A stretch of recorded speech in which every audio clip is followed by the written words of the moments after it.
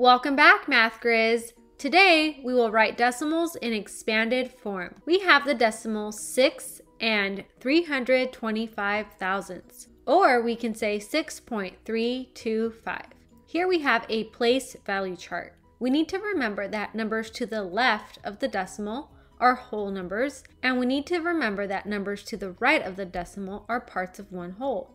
We notice that we have a 6 to the left of the decimal. We can write that on our place value chart, 6. We notice that we have a 3 to the right of the decimal, which means we have 3 tenths. We have a 2 in the hundredths place, and we have a 5 in the thousandths place. Now, this 6 represents 6 wholes, so 6 ones. And we know that 6 times 1 equals 6 wholes. We have a 3 in the tenths place, which means we have 3 tenths, or 3 times 1/10, which simply means 1/10 plus 1/10 plus 1/10 3 times. We know that 3 tenths, or 3 times 1/10, will give us 3 tenths, as we can see right here. So this 3 is worth 3 tenths. We have 2 in the hundredths place, which means we have 2 100ths, or 2 times 100ths. That simply means we have 100th plus 100th, which equals 200ths.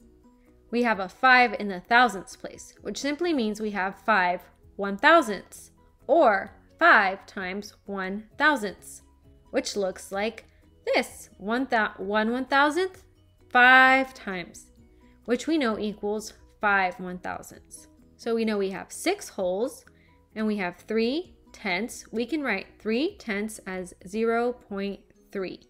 This 0 represents the whole numbers to the left of the decimal, and to the right of the decimal, we have a 3, so 3 tenths. We can write 2 100ths as 0.02. The digit to the left of the decimal is a placeholder for our whole numbers.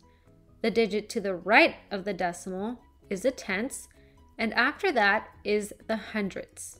And now we can write 5 1,000ths as 0.005. Remember, the digit to the left of the decimal is a placeholder for the whole numbers. The digit to the right of the decimal is a tenths. The next one is the hundredths, and the next one is the thousandths. So we can write that 6 wholes plus 0.3 plus 0.02 plus 0.005 is the expanded form of 6.325. If we add these together, we get 6 and 325 thousandths.